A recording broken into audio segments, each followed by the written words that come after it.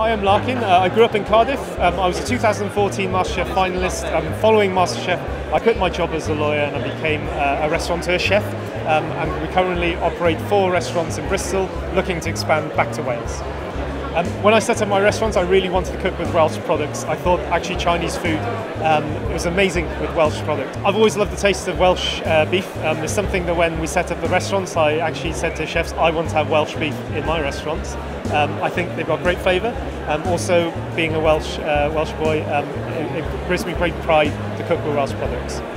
Asian flavours are really robust, and actually beef is a meat that can withstand those deep flavour profiles. We've got a new dish in our restaurant, ox sheep croqueta. So we use Welsh black for that. So we braise that down, we panko crab it, we deep fry it, and we serve it with some of the cooking juices that was braised down in. It's a really delicious dish and is very popular in all the restaurants.